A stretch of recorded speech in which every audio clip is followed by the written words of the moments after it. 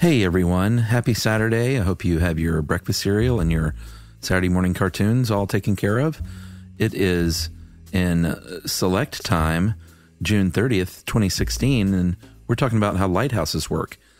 This is a really cool podcast. I remember really enjoying this one because I had done some research on lighthouses for a movie script I was writing, so this one was really pretty key for that. So here we go with how lighthouses work. Welcome to Stuff You Should Know, a production of iHeartRadio.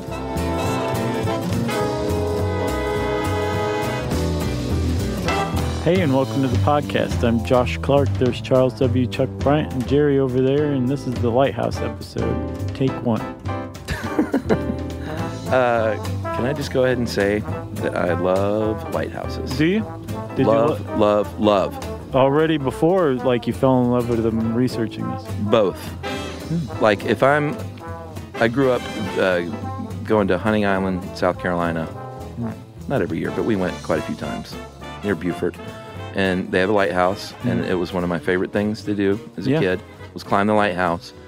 And I would, if I'm near a lighthouse now, ever, I will go climb it. The outside? I will seek it out and then shimmy up the outside like Spider-Man. No, I will seek it out and go look at it and then climb it. And this article just made me love it even more. I have a Precious Memories lighthouse, too. Ooh, let's hear. Marblehead Lighthouse near Catawba Island. Which is where? What state? By Sandusky in Ohio. Okay. On Lake Erie. Yeah. And it was same thing. When I was a kid, we used to go vacation on Catawba Island, and we would go to that lighthouse every once in a while. I don't remember ever going inside, though. Oh, really? It might not have been open because there's no reason why you would go to a lighthouse more than once and not go inside, climb it up. Yeah. But I don't remember ever going in. But it or was, maybe you were just like, it looks nice from down here. Yeah, I would have climbed it. I was a climber. Yeah, me too. Yeah. But I think the other thing that factors in for me is I found I really love antiquated systems that could still be viable. Yeah. Like post-apocalypse, you could fire up lighthouses again. Sure. With a fire. Yeah, and it would work. Yeah, it would. And I think that's a weird thing with me that I love stuff that's still around that you could use if need be. Right. You know? I've never really looked at my environment that way. Yeah? Like to see what was going to be standing after an apocalypse.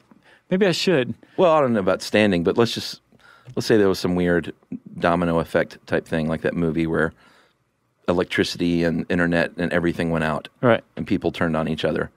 You could still light a lighthouse and boats could find their safe harbor. What movie are you talking about? The Domino Effect. Oh, really? There's a movie like that? Called that? Yeah. Oh, I didn't know that. I think that was called with Elizabeth Shue and Agent Mulder? Cooper. Agent Cooper from Twin Peaks. Kyle, what's his face? McLaughlin. Yeah. And he is so great as the mayor in Portlandia. Yeah, he is good. I love that guy. I think it was called The Domino Effect. All right. If not, that was essentially what happened.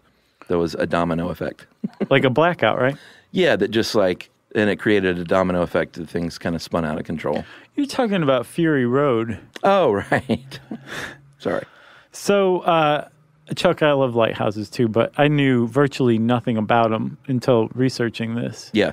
And if you think about them, though, it's like you were saying, after the apocalypse, they'll still be standing. You just need to replace the electricity with a fire. And then you'd have basically what lighthouses have always been, which is some sort of highly visible signal.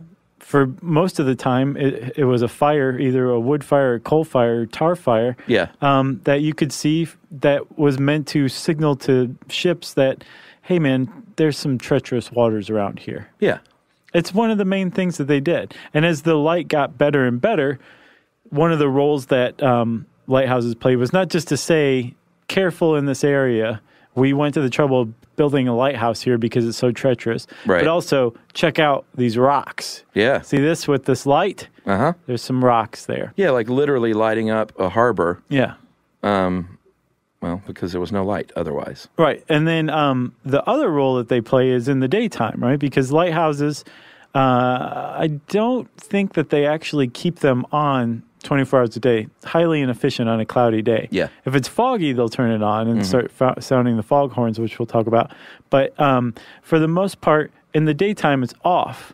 But a lighthouse still serves a purpose during the day because they don't decorate them the way that they decorate them just for looks. Right. They do it so you can differentiate one lighthouse from another. Yeah, like this one looks like a barber pole, so I Right. know I'm near North Carolina's Cape Hatteras. Exactly, right? Yeah. And there's like a whole book called The Light List where it has pictures of them and Did you get your hands on that? No. I meant to look it up, but I ran out of time. I'll bet it's neat. I bet it's neat, too. By the way, that movie is called The Trigger Effect. I have heard of that one. There was a movie called The Domino Effect, but it's not the same one. What about The Butterfly Effect? Remember that? Ugh. Garbage. That was the Cooch, right? Yeah. Man, why does he haunt us? I don't know. He comes up a lot. All right, where were we? Were we in the lighthouse? We were talking about the day mark.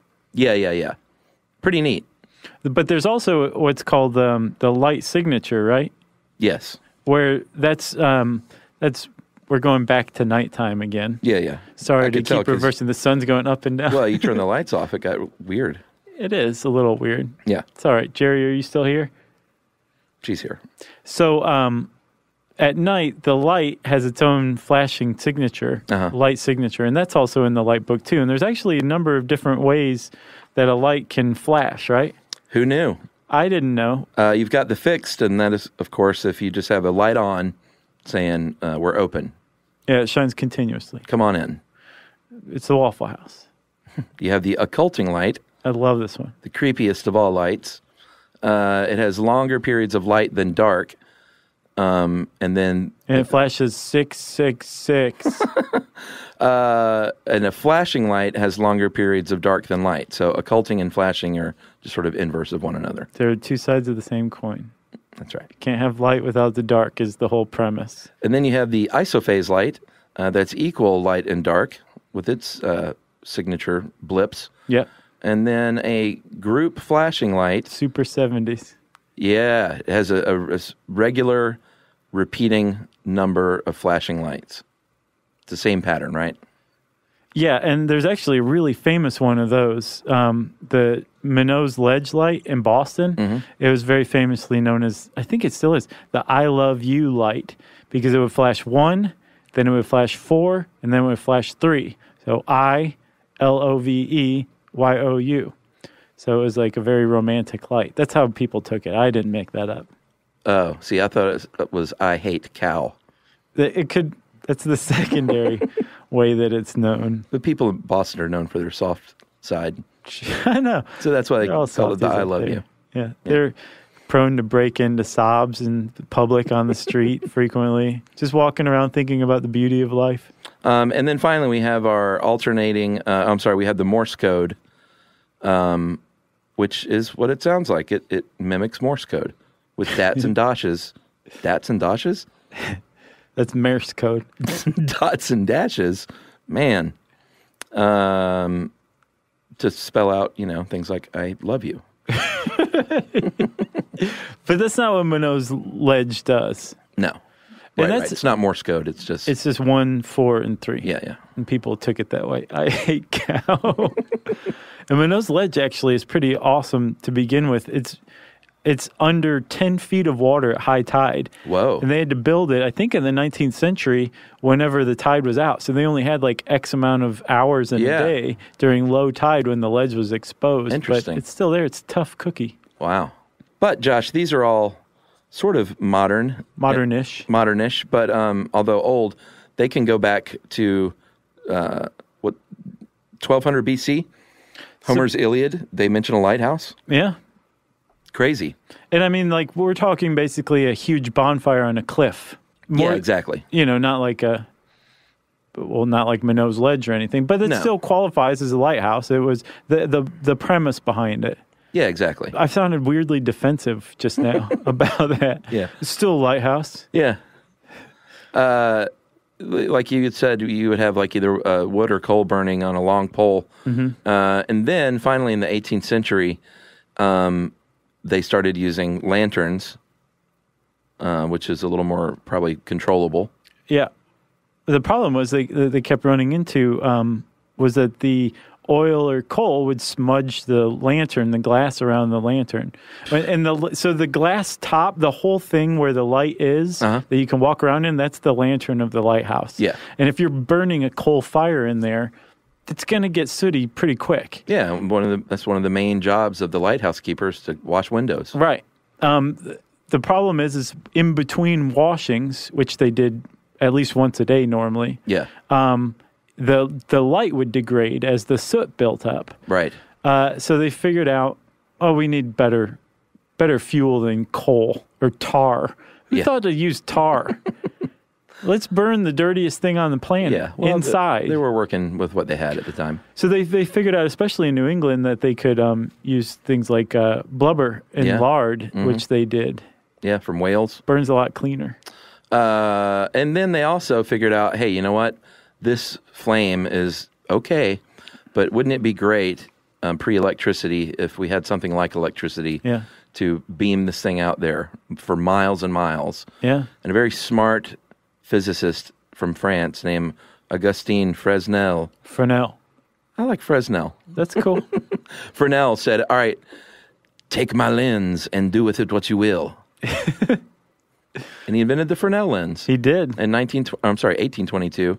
And it's like what you would think it would be. It's a bunch of prisms that through magic can cast a beam like 20-something miles out to the ocean. Yeah. It's amazing. They concentrate they gather light from the top and the bottom and in the middle and basically just shoot it all back to a single magnifying point. Amazing. That just goes 28 miles. Yeah. That's a long At the way. max. Yeah. Yeah, and that changed everything and did a great job of handling the load until electricity would come around.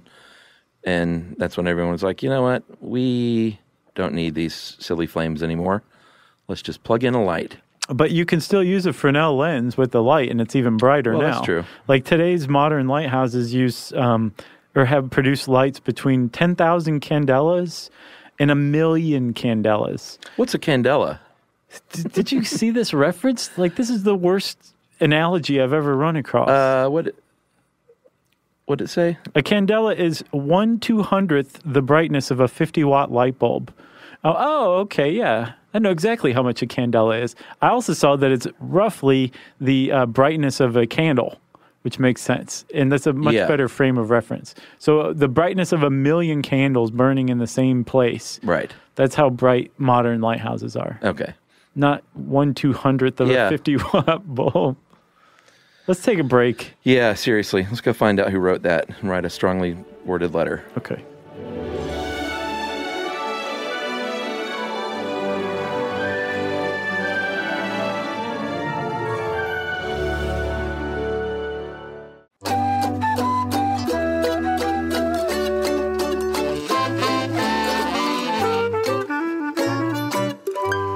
Well, that got ugly. So I feel like we're still talking about the history of lighthouses, right? Yeah, sure. Well, they were made of wood early on, but the problem with a wooden lighthouse and a massive burning fire of tar is that they can burn down and be washed out to sea, or in rough weather can just be knocked plumb over by waves. And but like I said, they used what they had at the time, and over the years they got sturdier and sturdier with steel and concrete and stuff like that. Well, even before over the years. Before over the years? Yeah, the Pharos at Alexandria, one of the 7 wonders of the ancient world, was this lighthouse at the mouth of the harbor to Alexandria, Egypt, right? Yeah. And it was around, I'm not quite sure when it was around. I think Which one? The Pharos of Alexandria. 270 BC, my friend. That thing was pretty sturdy. It took a massive earthquake to bring it down. Yeah. It was made of masonry. It wasn't made of wood, you know? Yeah. So it looks like lighthouse construction got dumber as the years went on. And then it got smart again. It just dipped down in the wood era and then came back up. Well, what you normally have is the lighthouse, which can be just a lighthouse, or there might be a fog signal building. There might be a boathouse. You might have a little house or apartment attached to it. You're right. And you might live there with your family in a very remote part of the world. all by yourself. Or with a couple of other dudes. Yeah, and take turns and take shifts. That's called a stag station. Yeah, and I think the other thing that appeals to me about lighthouses is I could have lived that life. Oh, yeah? Yeah, I can have seen myself dropping out and... You got a neck beard? Yeah. All you need is like a cable knit sweater and... Living up there all by myself, a corncob pipe. Really? Yeah, grow my own crops and just sit up there and be quiet. Huh. No one bugging me. It's like, it appeals. Wow. I did not know that. I did not picture you as a lighthouse keeper. I could totally do it. Or a light keeper for short. This is another thing that I thought was remarkable in this article. We might as well mention it. Is that if there is a lighthouse near you that nobody operates, it is possible that you could own that lighthouse. Yeah. For $1.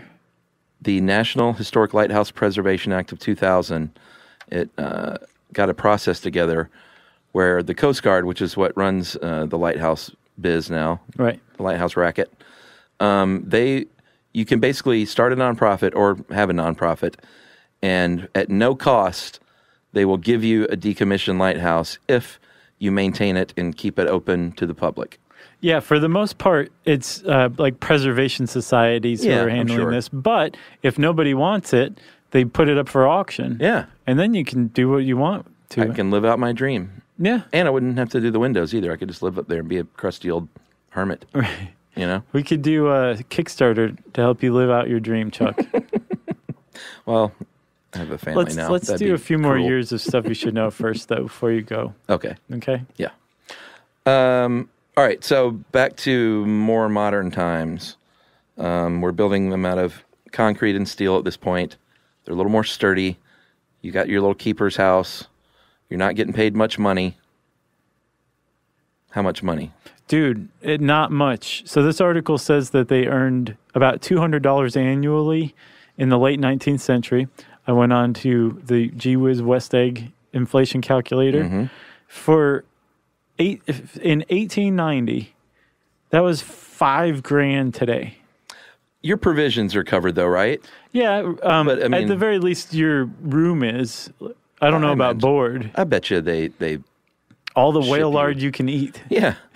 No, I imagine they take care of stuff because you can't like leave and go shopping. Like, imagine you just have everything shipped to you. Yeah. And again, ideal. I love that. Don't have to go out. You don't have to spend any money. It's like web van. Yeah. Coming to you. You're banking that $5,000 a year, essentially. Wow, man. When you get into like lighthouse mode, you're lowering the standards like tremendously. You're like, man, I'm making $5,000. People are bringing me food. I don't have to talk to anybody. Yeah, that's awesome. It's like your fantasy. Mm-hmm. That's hilarious. So that lens we were talking about, we didn't use that in the United States for a while because the way I read this is we kind of cheaped out. Yeah. When it was being run by this guy, Stephen Pleasant, for 30 years, 1820 to 1852, 32 years, he ran an efficient, some might say, chintzy program. Yeah. To where he was like, we don't need those fancy French lenses. Take these cruddy versions. There probably wasn't even a lens. Just like a mirror reflector or something. If that. Yeah. Maybe a piece of metal that somebody had to just stand behind the light with to reflect it. You're my mute assistant. Right. Be quiet. But then finally the U.S. government got involved and they said, you know what, we need to regulate this. Well, no, the U.S., they were involved. That's when it became chintzy. Yes, from 1716 to 1789, that was not run by the U.S. government. No, it wasn't until Alexander Hamilton almost got in a shipwreck off the coast of, I think, North Carolina, and he went back and said, hey, I think we need some lighthouses. The federal government needs to get involved. Yeah. And so I think the 19th piece of legislation the U.S. Congress ever passed was to establish the Lighthouse Board. The U.S. Lighthouse Establishment, initially, is what it was called. Okay. And, socialist program. He said that the federales are going to run this thing. Right. And We're they in did. charge now. And you know what? Things Went downhill. Yeah. Proved everyone who's critical of big government right. Yeah, but there were a lot of lighthouses at the time. By 1900, we had about 1,000 lighthouses. Well, and by 1900, the government had reformed its reputation. Like, seriously, the world round, for the mid-19th century, the U.S. lighthouse system was second rate at best. Yes. It just had a terrible reputation. And I guess it sounds like they got rid of Stephen Pleasant, whose name is basically mud these days, and the quality went up. Yeah, and that's when they established the Lighthouse Board, which is, I think, what you were thinking, to shape things up in 1852. They said, let's get some Fresnel lenses for all these lighthouses. Right. Finally. Yeah. We can be like the rest of the world. Pleasant's dead. Did you know the Statue of Liberty was a lighthouse? I don't know if I knew it, but when I read it, I'm like, well, yeah. But I don't know if it unlocked some memory or if I'm just like, that's just too obvious. Same thing kind of happened to me. For me to admit I didn't know. Yeah, I was like, surely I knew that, right? Right. That's what I thought. That was it. For 15 years, it was a lighthouse in New York Harbor. Yeah. Which is pretty neat. And then by 1930, when electricity was effective and rampant, you didn't need these fires burning or candles burning or whale blubber. No, but there were a lot of lighthouses that were on like islands or on offshore like ledges, like Minot's Ledge or Eddystone in England. That were just like the technology to run electricity out there just was not around. Yeah, of course. So they were still using oil of various types to fuel these things well into the 20th century, into the 60s, easily. Yeah, and they were still had people working there, living in the lighthouse or on the property. Yeah. Into the 1960s, it was definitely more rare, but that's when the Coast Guard brought about their lighthouse automation and modernization program, and that pretty much dwindled.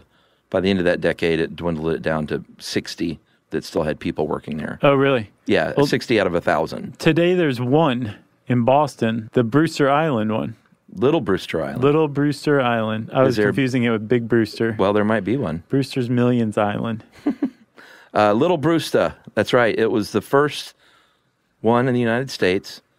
1716 was when it was built, and then that one was replaced in 1783.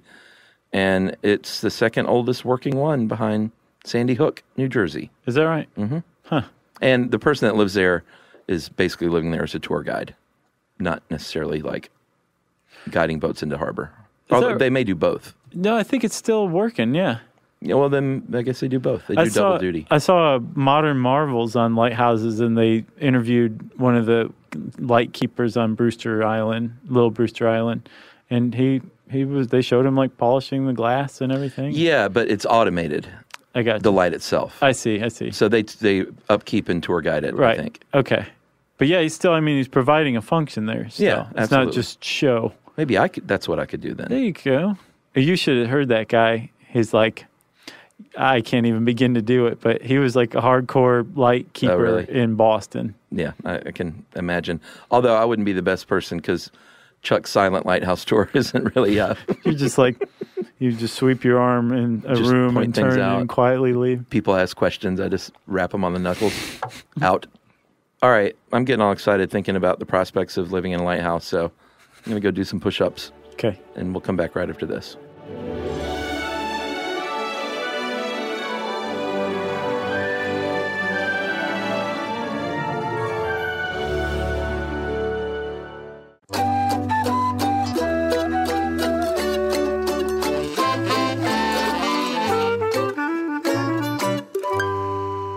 So, Chuck, say that you did live your life as a light keeper. What would it be like? First of all, what's your family background? Well, my dad was a fisherman. Probably. Actually, my great-great-grandfather was a fisherman. My grandfather was a light keeper. My dad was a son of a light keeper. And I'm a son of a light keeper. Pirate captain. Pirate captain. Like Gina Davis. Yeah. That was a good movie. She's awesome. Yeah. Jesse Thorne interviewed her recently on his Bullseye show. Mm-hmm. She's just like the best. Yeah. And they were all excited in the office. Everyone was like, oh man, Gina Davis is the coolest. She supposedly was known for bringing cookies that she baked herself to interviews. Really? Yeah. She's a Mensa member. Yeah. Got a lot going on there. Julia Smith, who works at the Max Fun HQ and produces Judge John Hodgman, said on her Facebook, she was like, Gina Davis is like the coolest aunt of all cool aunts of all time. Yeah. She was in Beetlejuice. I mean, like... Yeah, it doesn't get much cooler than that. She could just be a total jerk, and she was still awesome in Beetlejuice. Yeah. So anyway, hats off to you, Gina Davis. How'd that come up? I don't even remember now. Your mom was a pirate captain? All right, Gina Davis. Was that a shout-out to Cutthroat Island? I guess. The movie? Yeah. You're the one that said it. I guess it, yeah. Was that Cutthroat Island, huh? Is that the name of it? Yeah, it was that bad pirate movie she made. I loved it. It wasn't bad. It got bad press. It wasn't bad. It's funny. You like some of the most legendarily bad movies of all time. It wasn't that bad. As far as just like critics, and you're like, yeah, man, Ishtar. I never saw Ishtar. Wonderful movie. I've actually stayed away from Ishtar. I also stayed away from Rock the Casbah because I saw that it was basically an updated Ishtar. Did I even see that? I can't remember if I watched it one night. Rock the Casbah? Yeah, or if I wanted to and didn't. Like, that's how little of an impact it made. It's on Netflix. I think I actually did watch it, and it was just sort of like, yeah, not very good. Yeah, no, Ishtar is a pretty good code word to stay away from a movie. I never saw Ishtar. What else do I like that was bad? Or supposedly bad? I mean, like... Have you seen Cutthroat Island? Sure. Terrible. It's not that bad. It's terrible. Okay. All right, so we were talking about the lineage, what might get you into the light-keeping business. We were being coy and role-playing, but that is true. People, it's a family business for the most part. Yeah. Your parents or your father might have done it, or you come from a long line of seafaring types, at the very least. Yeah, you feel close to the sea. Yeah. Like if you want to spend your time out there on a rocky point overlooking the waves all day long, like you probably didn't come from Kansas to do so.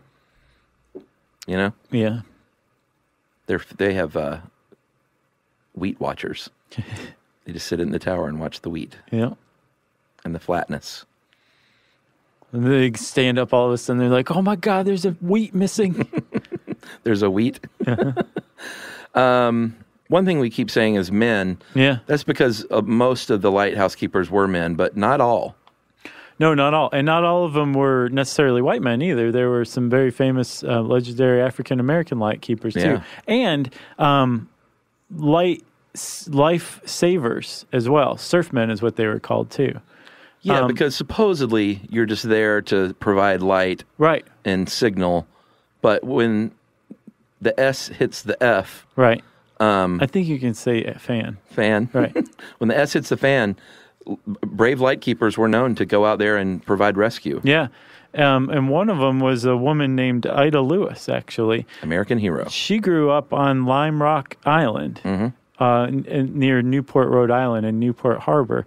And her dad was a light keeper. So she followed that tradition. Yep. And she actually started taking over the duties after her father had a stroke. She just became a light keeper, but a very famous one for her life-saving skills. Yeah, rescued a dozen men over the years? No, actually 18 confirmed. Really? They think it's as high as 25. Then I'm going to say dozens. She rescued her last person at age 63. Wow. Yeah, she was quite a lady. Yeah, that's spunk. But for the most part, and she's not the only one who saved lives. Like, there were plenty out there that did, but it was not an expected role of a light keeper. Right. Because the Coast Guard had a lifesaver house, usually nearby a lighthouse. Yeah. Because the lighthouse was there in the first place because that was a treacherous area. So it would just make sense to also put a life-saving house there, because even with the lighthouse itself, a ship may still run aground, and there may be rescuing. And if you want to be thrilled, there's a really neat article that's posted on this podcast page about the Pea Island life-saving Oh, really? It was. By the way, the pre-Coast Guard, we had the U.S. Life-Saving Service. Right. Which is what that term comes from. Yeah, and then they merged everything together under Roosevelt. Yeah, 1939. And the lighthouses and the life-saving service all came under the purview of the Coast Guard. Right. Right? Yeah. We should do it on the Coast Guard. Sure. Remember that married couple that were both Coast Guarders? Oh, yeah. That lobbied us for many years until they gave up? Yep. We're still thinking about you guys, and we're still going to do a Coast Guard podcast. Don't worry. Eventually. Years and years later. So pre-1939, when they made the Coast Guard, is where you really can't find a whole lot of written history now. A lot of that has been lost to time. And they say here in this article that what we have now are stories from families that remain. Lore. Yeah, lore. It's pretty neat. Yeah. And then, Chuck, so if you're in a lighthouse, even as remote and cut off as they are, if you hated it, you would still be like, at least I'm not working on a light ship. Yes. So before they had buoys, like modern buoys today, there's buoys out there. They're basically like floating lighthouses in areas that require some sort of warning, but are just too far off land to build a lighthouse. They put buoys out there. Yeah. And today the buoys are like sometimes something like 40 feet in diameter. They're huge, massive things. Yeah. But before buoys even, they would use something called light ships. And it's exactly what it sounds like. It's a lighthouse on a ship. And it's in a very remote area. You are out there for months at a time. Yeah, you just sail out and anchor down and live there. Right. And the boat's anchored all the time. You would have to like go to and from the boat to shore. But while you're working there, it's just mind-bogglingly awful. Yeah.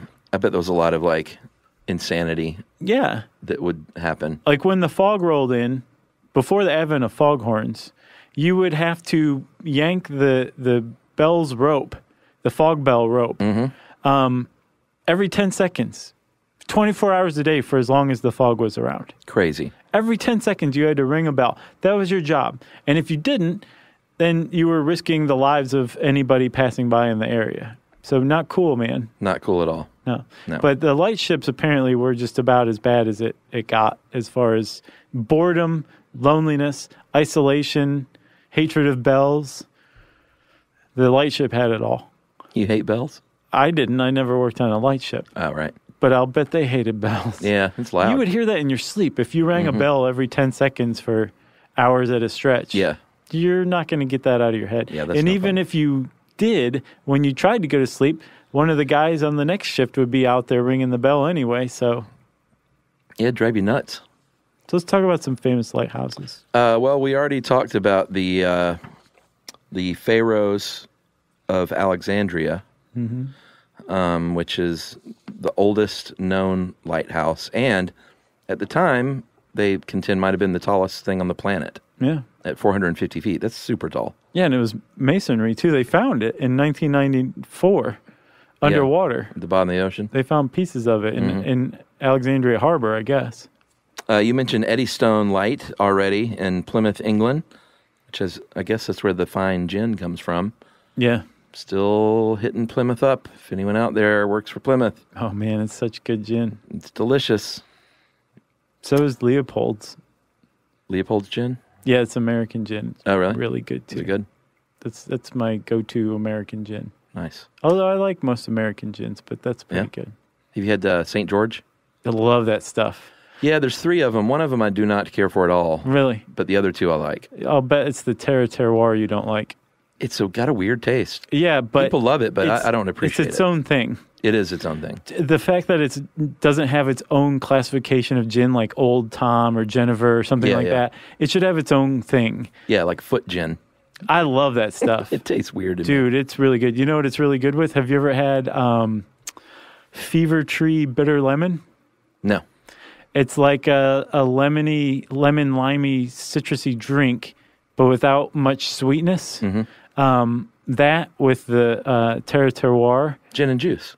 Yeah. You know? But Fancy gin it'll and juice. knock your socks off. Yeah, I don't care for it. And you know what? I'll just go ahead and bring you my bottle because okay. I've had like 2 drinks out of it. Okay. Tried to wrap my head around it. I will take and it. I just can't do it. I will email you tonight as a reminder. Yeah. Say, hey. I'll bring in that St. George. Thanks, man. And also, by the way, I am now on, because I drink the dirty martini, but I don't eat olives, which is a little weird. You just like the juice? Yeah. The brine. Okay.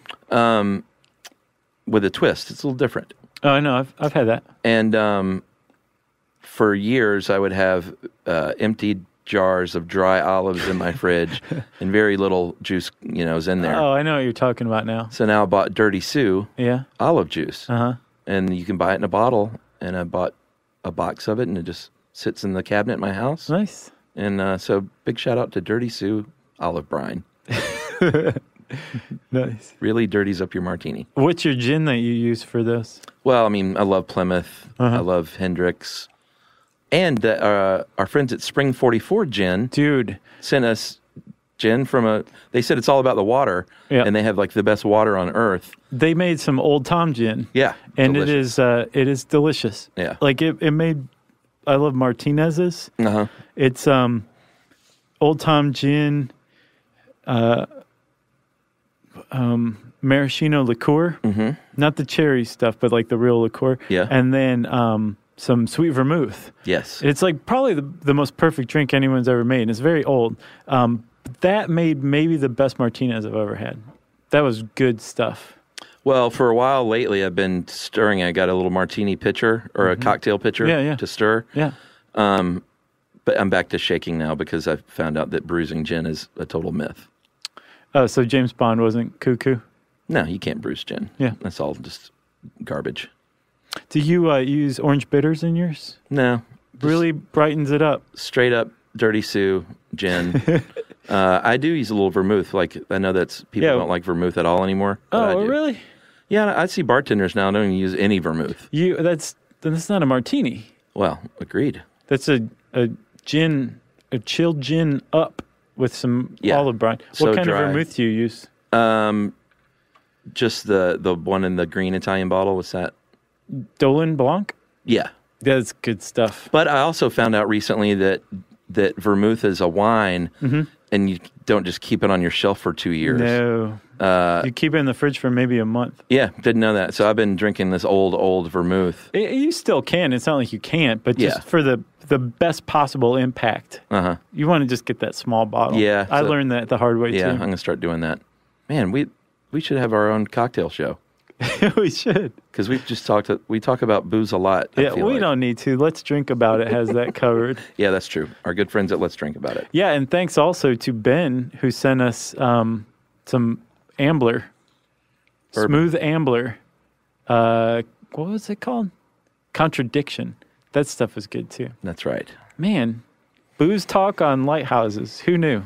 Oh, I bet you there's a lot of boozing that goes on at Lighthouses. I'll bet too. This but I'll ties bet in they're not nicely. making amazing drinks with St. George and bitter lemon. No. They're just drinking that stuff straight out of the deer skin. Yeah, exactly. Where were we? Eddystone Lighthouse, Plymouth, England. Oh, yeah. That's how this got started. This thing it's a very rough area to have a lighthouse, and it seems like nature doesn't want a lighthouse there because over the years it has been knocked down and burned down many, many times. Yeah. This dude basically went out there by himself, Henry Winstanley. Yeah.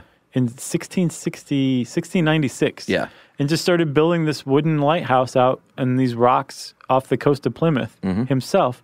Got captured by a French pirate. Yeah. Released and lit the thing in 1698. And he actually died. He deconstructed it and rebuilt it and died in the second version of it. Oh, really? It got swept away with him inside. But he was a pretty cool cat. That was 1703. Then another one in 1708 was built. That burned down in 1755. And then a guy named John Smeaton, he was an engineer, he built one that was built to last for a little while. He actually came up with what you think of as the modern lighthouse. It's thick at the bottom, tapers at the top, and then it flares out right below the lantern. Right. And the reason most lighthouses flare out right below the lantern is when a wave comes up, and the waves can get that big. Sure. It won't ride up into the lantern. It will be thrown back out to sea when it hits the flare. Oh, it's a water guard. Pretty much. Interesting. Yeah. Did not know that. He was a smart dude. So that one lasted for 123 years, which was, as far as the Eddystone Light is concerned, an eternity. But eventually, the Trinity House, which is England's version of the Coast Guard, of the lighthouse establishment, yeah. They said, no, let's tear that thing down. It's in 1882. It stood up this long, but we think it might not for much longer. But then they built another one. This one, actually, they used almost a jigsaw puzzle for the one that's still there now. Foundation. Yeah. So when a wave hits it, it actually compresses together and becomes stronger when a wave's smacking into it. So that was there for good. Yeah. Wonderful. We talked about Boston Light. There's also the Cape Hatteras on the Outer Banks of North Carolina, which is, I believe, the tallest one in the United States. It's 208 feet. And it's one of the most famous as well. It's the one with the black and white barber pole it's very cool. design. Yeah. That's 63 meters for our friends everywhere else in the world. Did you know that one was in trouble? The sea was encroaching upon it, and they got some money together, Congress did, and moved this lighthouse 2,900 feet back inland. Yeah. Over the course of 23 days, they slowly moved it on tracks. Wow. It was pretty amazing. It was on that Modern Marvels one. It's like Fitzcarraldo. Sure. I got a few more fast facts, unless you have something else. No, I'm done. 680 lighthouses remaining in the U.S., estimated, out of that original 1,000 plus. 37 states have lighthouses. Just not Kansas. Michigan has the most, don't they, of all the states? Yeah, 120 in Michigan. Because of the Great Lakes. I would imagine. Makes sense. Yeah. The East Coast has 391. West Coast only has 94. I guess there's just a lot more shipping and stuff, huh? Need to step it up, West Coast. And worldwide, we estimate more than 17,000 lighthouses in 250 countries. And the brightest one, Oak Island in North Carolina, 14 million candle power. You can see it from 24 miles. Wow. Isn't that great? Yeah, that's a lot. 14 million candles all burning at once. Pretty neat. Sounds like a new religion. The Candelas. Really? A million is one lighting their candle. I think you just established it. Reciting the Candela's prayer. Mm-hmm. Nice. See, we just started a religion. Yeah. That easy. Well, you did. I just bore witness. That's all right. You can be my faithful assistant. Thanks. Can I baptize you? Sure. Okay. If you want to know more about lighthouses, you can type that word into the search bar at howstuffworks.com. And since I talked about baptizing Chuck, it's time for listener mail. Since you talked about baptizing Chuck, that must mean it's 1984. Hey guys, I recently discovered your podcast and immediately fell in love. I'm thirsty for knowledge. Find it quite impressive that you've become quasi-experts. Not really. Yeah. But I'm writing in to respond to the controlled burn episode.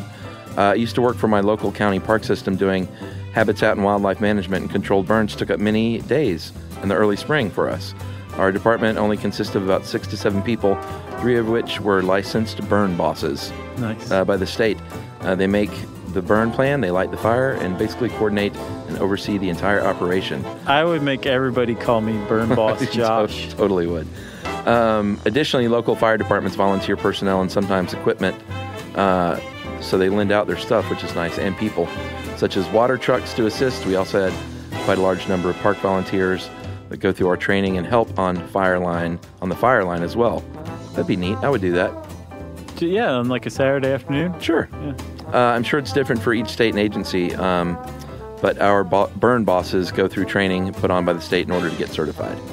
I can't recall if this was mentioned, but another advantage of controlled burns is that the charred earth absorbs light because it's black in color more than it normally would, causing the soil to heat more quickly and thus early germination for the desired species. I had not considered that. We didn't mention that. Yeah. Good factoid there.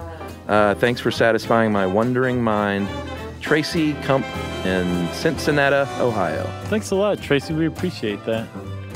We always love to hear from people who know what they're talking about. Burn Boss Kump. Yeah. If you want to get in touch with us, you can tweet to us at SYSK Podcast or hang out with us on Instagram at SYSK Podcast. You can join us on Facebook.com/StuffYouShouldKnow. You can send us an email to stuffpodcast@howstuffworks.com. And as always, join us at our home on the web, StuffYouShouldKnow.com. Stuff You Should Know is a production of iHeartRadio. For more podcasts from iHeartRadio, visit the iHeartRadio app, Apple Podcasts, or wherever you listen to your favorite shows.